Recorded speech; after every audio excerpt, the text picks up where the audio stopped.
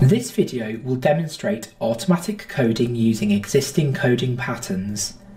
This feature uses an algorithm to code data based on manual coding from an initial set of data. Pattern-based autocoding identifies passages with similar words to apply codes. This feature works with any type of file that contains text. I'm going to ask NVivo to automatically code the first 7 interviews based on how I coded the second 7.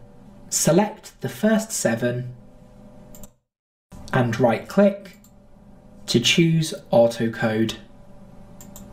Select Using Existing Coding Patterns and click Next. Now, click the top select button to tell NVivo which codes I want to code to.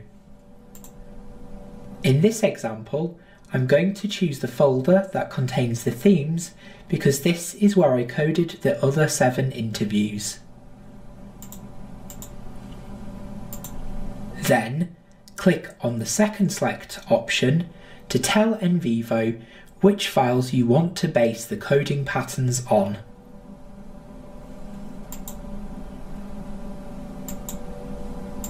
Select the remaining 7 interviews. Click OK. Then click Next. NVivo is now coding, and when it is complete it will give me a report about which codes it can apply successfully. There are no issues detected in these codes. Click the plus sign to see a list of codes. Then click the plus sign next to a specific code to view the keywords used to apply the new coding. NVivo has identified codes that have insufficient coding to use pattern-based autocoding. Sometimes I may see a warning that there is insufficient vocabulary. Finally, NVivo has identified codes without coding. Click Next.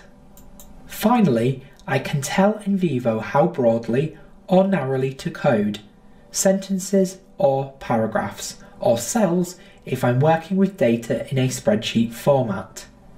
Leave at sentences and click Finish.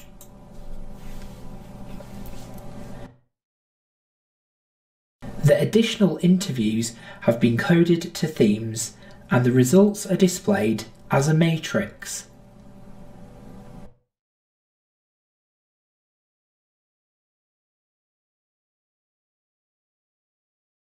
After using pattern-based autocoding, NVivo creates a user named NVivo with the initials NV. Open any code and turn on coding stripes by user to compare your coding with automatic coding. See the Using Coding Stripes video in the coding lesson.